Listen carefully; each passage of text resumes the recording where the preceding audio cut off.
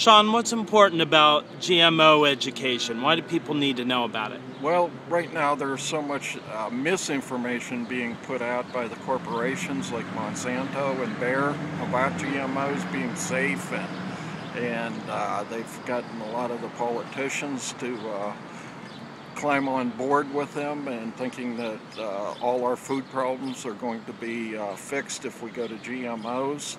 And the education point that we're trying to get across is really how bad they are. They're actually poison, and all the health problems and everything else that are associated with it, people just need to know.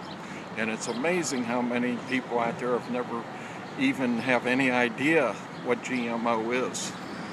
What kind of health problems are we looking at from these things? We're talking about tumors, cancers, diabetes, type 2 diabetes, what other things?